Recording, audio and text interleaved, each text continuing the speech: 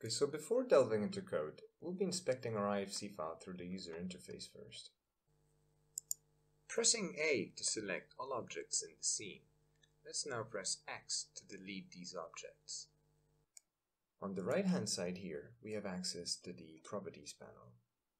With the scene properties, we can go to IFC Project and click on Load Project. Once we've located our file, let's go ahead and load it into our scene.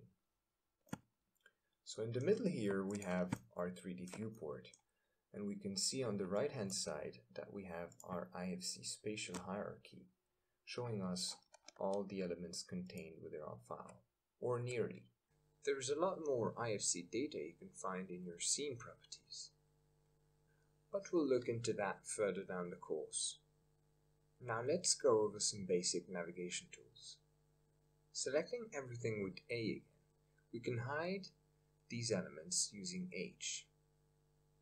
Pressing Alt-H will show the hidden elements. Selecting an object is done by clicking on it in the 3D viewport, and pressing dot will zoom on your selection. To isolate your selection, simply press dash. To bring the previous view back, press dash again.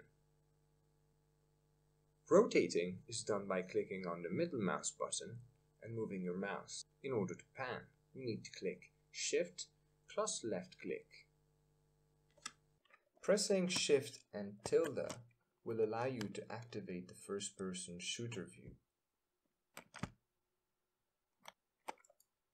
And that's about it for navigation.